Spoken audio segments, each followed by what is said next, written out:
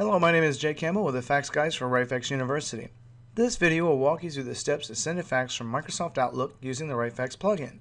We will also discuss some additional features available when sending a fax from Outlook.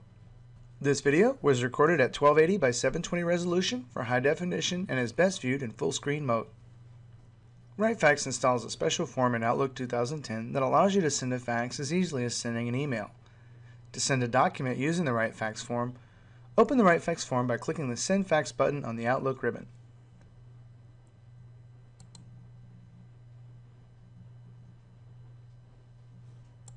Here in the Fax Addressing tab on the bottom of the form, fill in the required or bold fields and click the To button.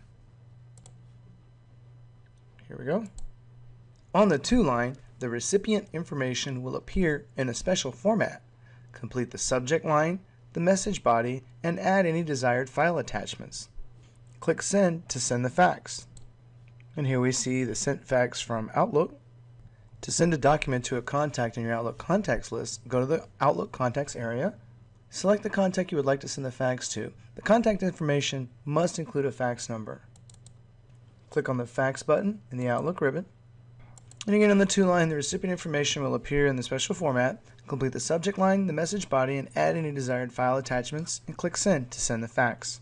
To include a cover sheet with your document, open the RightFax form by clicking the Send Fax button and select the Cover Sheet tab. Click the Use Cover Sheet checkbox to use a cover sheet, and then select a cover sheet from the drop-down menu. Library documents are frequently used documents that your fax administrator has stored on the server for easy access. Marketing materials, price lists, and product specifications are commonly stored as library documents. To attach a library document, in the Sending options, click Add Library Document. This opens a list of the library documents on your network.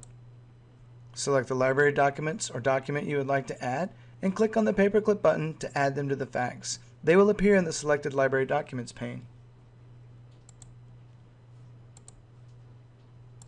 OK returns us to the RightFax form. In addition, you can also use Add Form Overlays or billing codes to your outbound faxes from Outlook as well. A form overlay is an image to your fax that is layered over the top of the rest of information on the fax. Form overlays can be customized to add elements to a fax such as company letterhead, invoice templates, or watermarks.